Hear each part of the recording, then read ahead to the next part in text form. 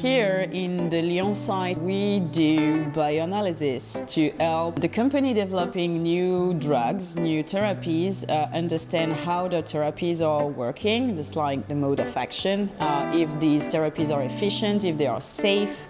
And we mostly do that here in Lyon using immunoassays technologies, so with all those machines you are seeing behind me, and flow cytometry. If you do not understand the science behind the product of your customer, what do you want to sell him? So I think it's really crucial to have these interactions between the sales team and the science to be able to understand what the client needs for his project.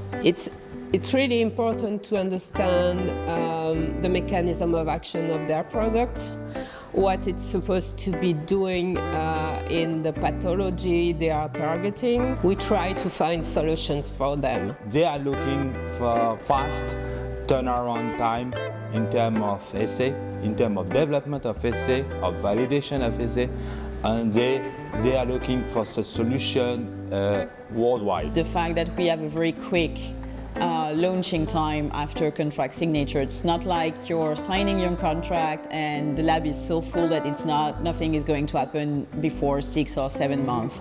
Most of the time, within the same month of the contract signature, we are able to start the project.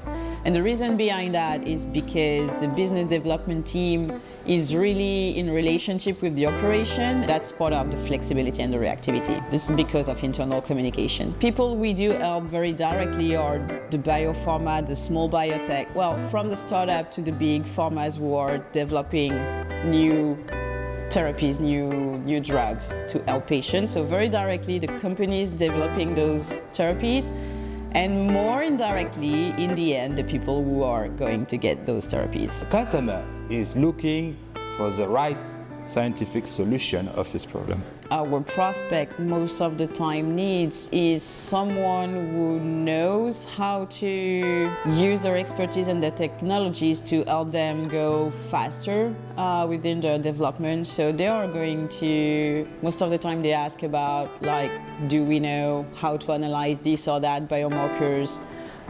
If we can do pharmacokinetic analysis and all those type of questions they have, because they need to fill their files for the regulatory agencies.